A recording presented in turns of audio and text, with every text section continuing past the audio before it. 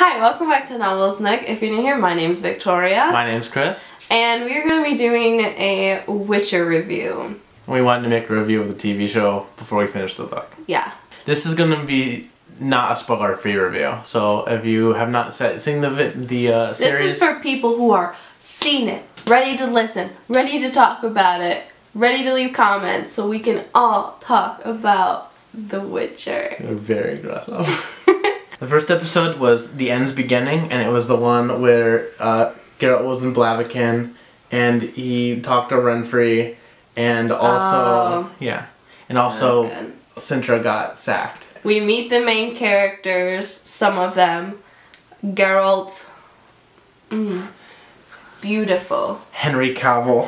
Henry Cavill is like God. He's beautiful. I mean, he was Superman, which is as close to basically. That is true. I think he's very good at being badass. For complete disclosure, I have played all of the games. Yeah. So, Geralt, his entire purpose is he's supposed to be, like, morally ambiguous. The whole world's supposed to be morally ambiguous, and you're supposed to be like, well, that was a choice we made. I hope it's good. Yeah. And you kind of just hope. And this series is really good at that. They really covered that in the first episode. I think it's really interesting to hear throughout the episodes when it's like, destiny. Yeah, like, if you didn't know, old. if you didn't know, there's a lot of destiny in this show. Like, every other character is like, it's your destiny. And I'm like, yo, bro, we get it. It's his destiny. But if you say that word one more time, like, you have to play a drinking game with that. Because I swear, like, take a shot every time someone says destiny, you'd be wasted. Yeah. Like, they say it so many times. It's ridiculous. Sword fighting scenes, amazing. I love medieval times and swords and castles and stuff like that. And the sword fighting in this episode especially was phenomenal. Yeah. You immediately get to see how good the fighting action scenes are right from the start. Like, that's one thing that I loved about it, is you get to see how good quality everything is, and it continues through the entire series being like really detailed, really good, and just like, oh my god, it's just amazing. You could tell they took their time with each of the scenes. They wanted to make sure each of the scenes looked right. They did a really good job. Yeah. And Henry Cavill actually did like a shot-by-shot thing where like he talked about how like each like thing had to be like calculated and like they had to time everything so perfectly. Yeah. And I think it really shows in the show. Yeah, he's a great Geralt. He does the voice great. He does the mannerisms great. He picks on Dandelion great. The second episode is Four Marks. That's the one where Yennefer's introduced. So from what I understand about the books is that none of this happened in the books, and it was all hearsay and like flashbacks from other characters about like this entire episode. So it's not really for sure what happened to her in the books, at least. But it's interesting. Yeah, Yennefer's story is definitely really interesting. I think that's the one reason why I wanted to watch the show and continue watching, is because her story is so interesting, and you get to see that character development too, her being, you know, so and then her become this powerful freaking enchantress.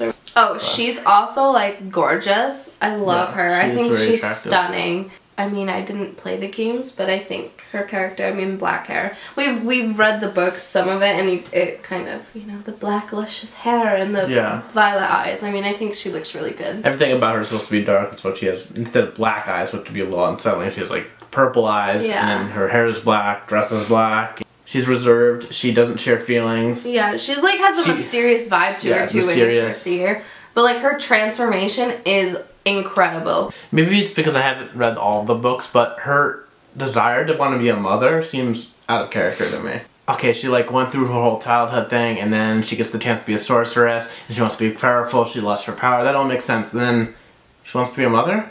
She's literally trying to, at least as we'll see later, she tries to kill a dragon to get its heart, to get a womb, so that she could have children.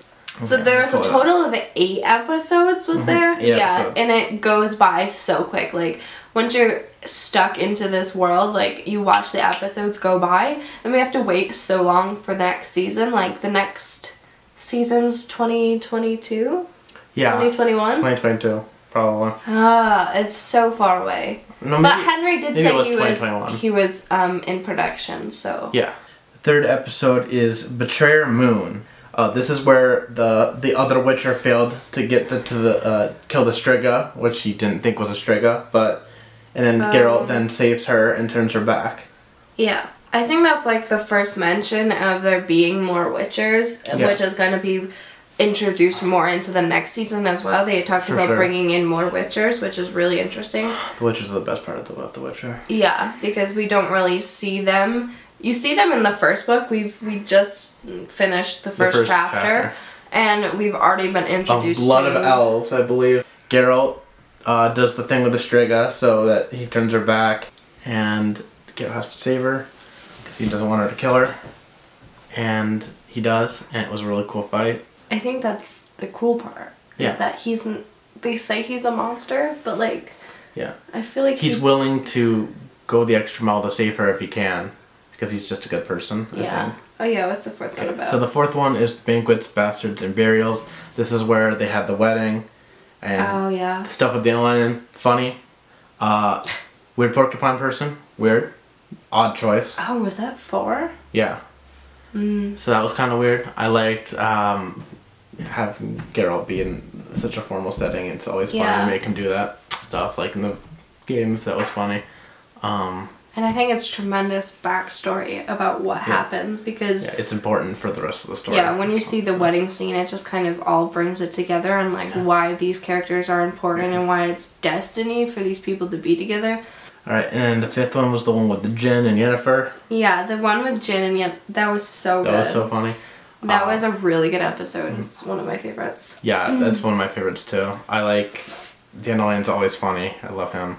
Or Jaskier. I've been calling him Dandelion this whole time. Yeah, it's okay. He's Dandelion in both the English version of the books and the games. So yeah. Any scene with Geralt and Yennefer I just think is incredible. Like, I love it so much. Like, those are the scenes I look forward to because they're just...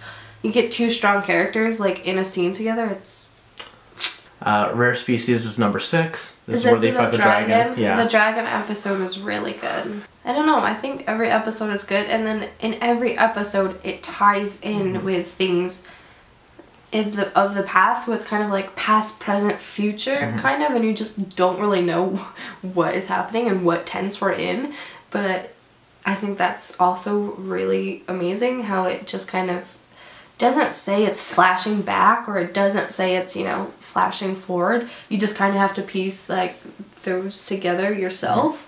And this was a fan favorite story from the books, I remember. Yeah. Lots of people were saying that. I liked it. It was just wholesome. Like, let's go on a journey to find this dragon and let's get a bunch of characters together and let's see. I recognized a lot of names from in the TV series from the games as well. Yeah. Like the dwarves guys and We haven't talked about Ciri much. How do you like her as a character? She's good. I like the actress that they went with at the end. Yeah. It's good. But, yeah, I like Ciri, and I think that's definitely another thing that keeps you watching is because you see...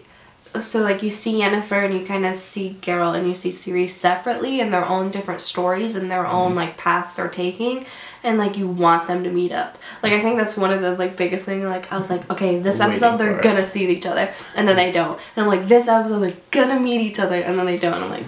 2021. Yikes. 7. Before the Fall. So this is... Yeah, so this is more about, like, the Nilfgaardians, right? And how they kind of had taken over Sintra. Yeah, so Geralt comes back, tries to get Ciri. Calanthe lies about, you know, Ciri and tries to pass off some other person, which is some bullshit. She goes on some, like, major mental gymnastics to try to protect Ciri in the way she does. It's fucking weird. And it's like, let him get her, please. I know, especially knowing who he is and what he can do to protect her. I mean, it would be the best possible way. And then we see in the first episode how dangerous it was for her anyway. So if he would have had her in the first place, she would have been protected way more than what she was. Yeah, but we know that she didn't, to be fair. When the battle hit. That's true. And then 8 is where Geralt gets bit. Ciri wakes up, going somewhere with that lady, and Yennefer is fighting... The Battle of... Oh, Sodden Hill? Sodden Hill, yes, that's right. Yeah. So yeah, Sodden Hill battle was great. Loved mage battles. Those are fun. Really good. I loved it because Fuck those worm things. You get to see different powers, which is interesting because you see Yennefer's like throughout the whole thing, but seeing different magical people come together and like fight, it's so cool. I love those. Like I said, like the action sequences are so good, whether that be sword or magic, like it's incredible. Yeah, they really wanted to make that the focal point. Like they wanted to focus on those, make those good, not beat around the bush, not make them smaller than they are. So, yeah. I think another good thing about it is like as you're getting towards the end of the season, stuff really starts to wrap together, and you start to really form a timeline of what's happening. Like in the beginning, you get to, it's like confusing as some pieces of like what's already happened, what's happening now, and what's going to happen. And I think towards the end, it really pieces together like the events that have taken place. You really get a idea of the scope of what's going on. That was the last episode, so do you want to give like a out of 10 rating? 10 out of 10. Yeah, 10 out of 10. I love the show. I love the show. And I was telling Christopher, I was like, okay, I love the show. You have the books. Let's start reading it because I need to know what happens because we get such a long break. Yeah. Why'd they do that to us? Let me know in the comments below what you guys think about The Witcher. Any other TV shows you want us to review? Yes, and your favorite episodes, your favorite character, everything. Let me know if you've read the books as well and how they relate to the show. Like, do you think the show's doing a good job? Yeah, at replicating like the pieces of the book. I mean, we're obviously reading it now, but we're not. Like I said, we're on chapter 1, so I mean, we're not far into the series yet. But it was a long chapter. Let us know what you guys think, and we'll see you guys next week with another spontaneous video. Okay. Hi, welcome back to NovelsNook. Ew. No. You don't know who John Green is? Why would I know who John Green is? We see Sintra get obliterated. What are you doing? You're emergency calling someone. We should do the Witcher cosplay. Okay. That'd be so much fun. Sure. Oh, my dog. Is this your dog? Yeah, she's She sent me out here to get some apple juice. Yennefer goes back to Asgard. Asgard. Is that from Thor? Yes. Baby, they just put it out of focus. I thought